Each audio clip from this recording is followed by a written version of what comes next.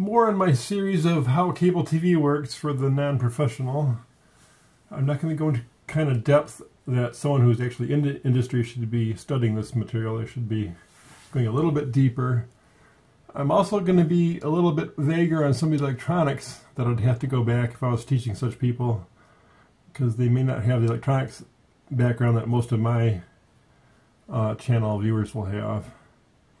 So these are for amateur people with amateur electronics background, to get a brief surface view of how cable works. So this is a typical network. I mean, it's not typical, but it's something I drew out just to illustrate a point here. So say your signal source is up here, and you're going through an amp, and you're splitting off, feeding some other amps. Well, maybe this is a convenient place for your power supply to be. So you've got a big power supply on a pole, and I'll include some photographs I shot of some power supplies out in the wild. Or it could be a power supply on the ground. Usually they're on a pole. And this power supply has a number of functions in it. It's got a ferro-resonant transformer for normal use. So normally when it's running off of AC power from the power grid, it's going to be putting out what's called a modified sine wave. And it's basically kind of a clipped off sine wave. I was going to draw that. And the ferro-resonant transformer gives you sort of a little bit of regulation. So you have an AC wave, but it's actually kind of clipped. Like a square-topped AC wave. So it's kind of in between a square wave and a sine wave, if I remember ferro-resonant transformers correctly.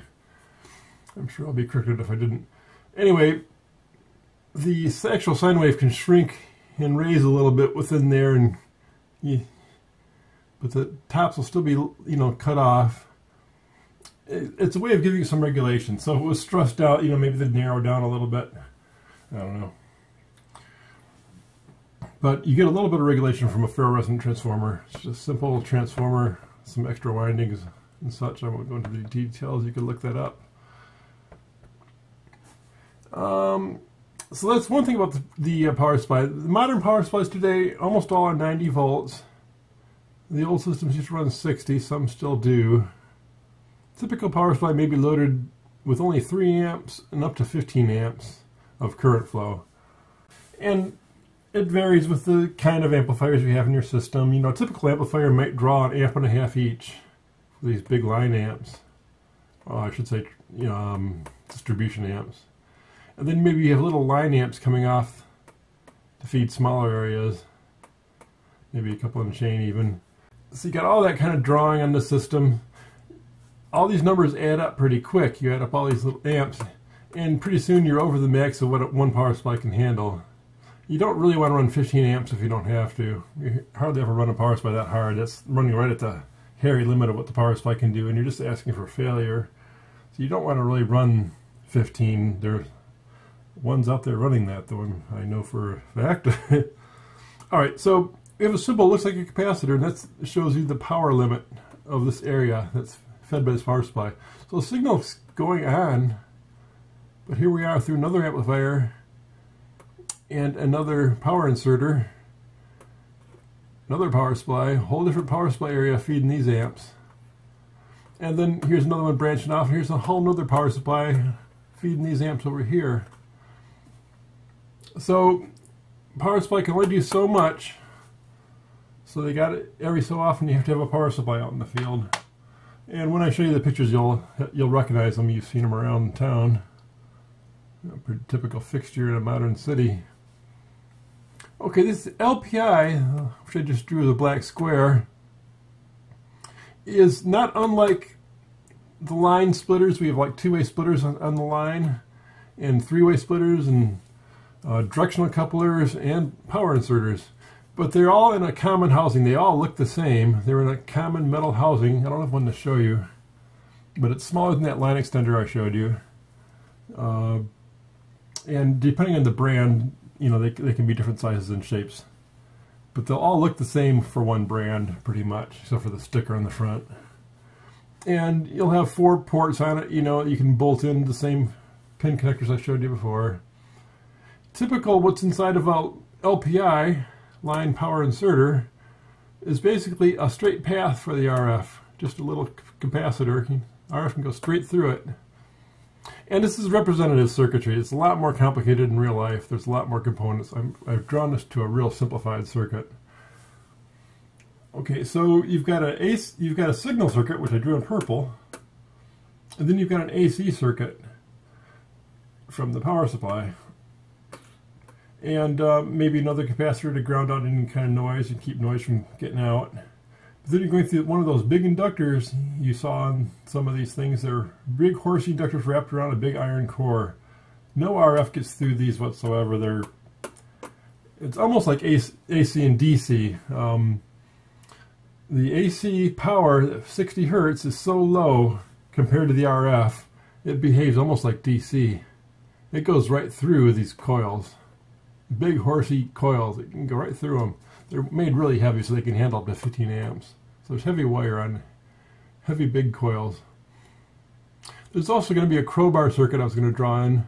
Might be hooked up to the union of these coils, if the unit's equipped with a crowbar, which about most of the new ones are. As far as power inserters, almost all of them will have a crowbar circuit in them of some sort.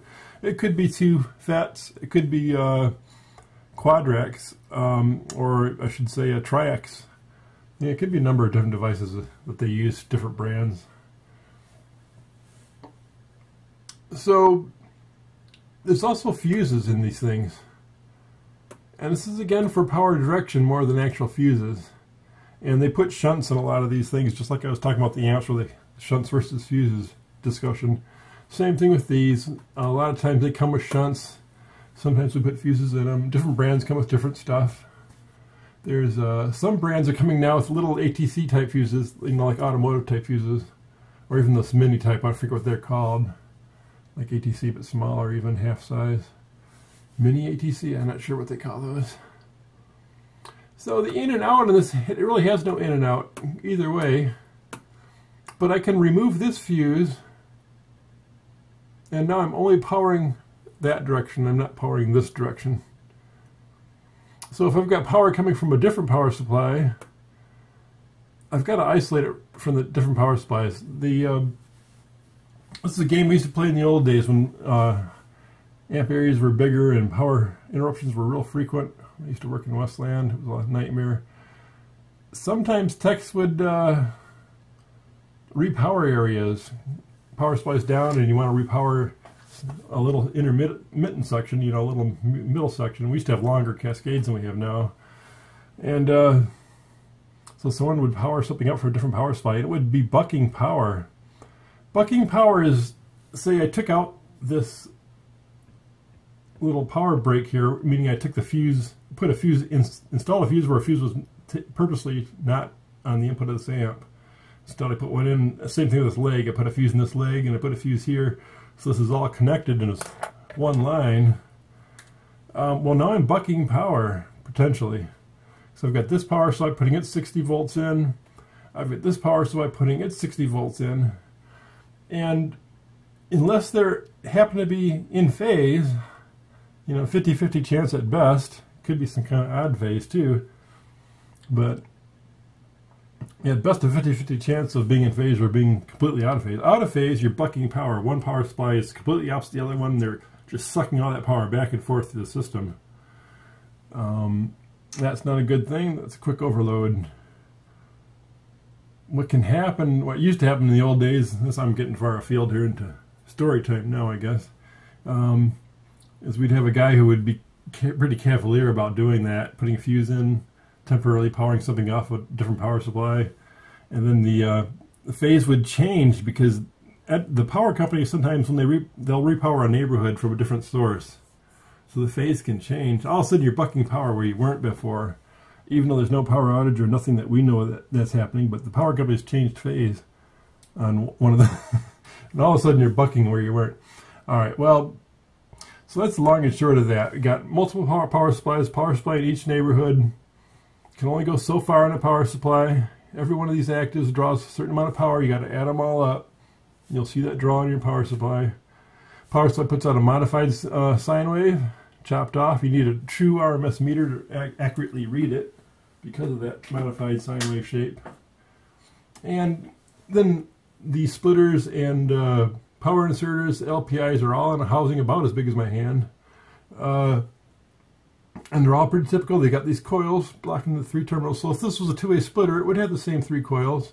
These would be the 2 splitter outputs, and this would be the splitter input. You know, it would be a capacitor, it would be the splitter box, whatever. You'd still have a coil network like this, maybe minus that though, because you have to have the, this would be now RF, and the splitter would be feeding it.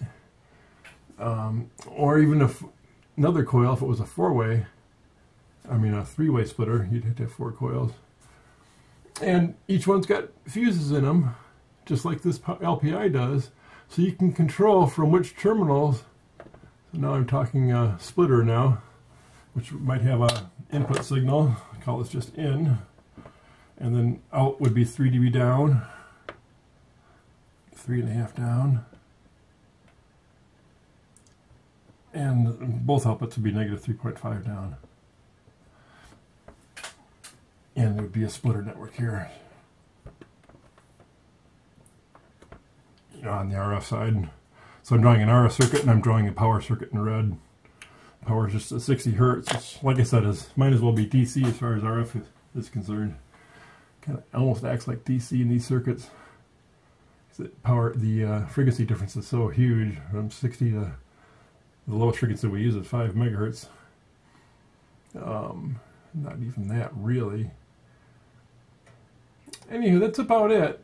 A network of coils.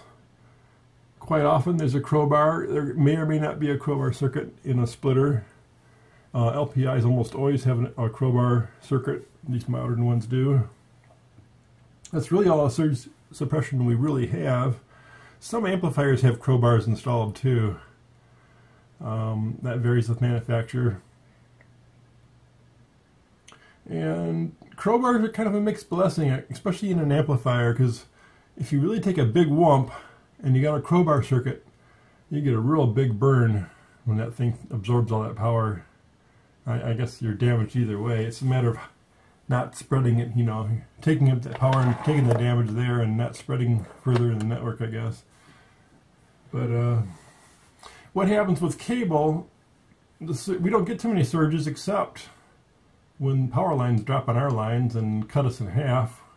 You know, a high tension 20 kilovolt line or whatever the heck, you know, drops on top of your cable line. You're going to get some big surges and some big burns, and really no crowbar circuit's going to save it. You're going to have damage.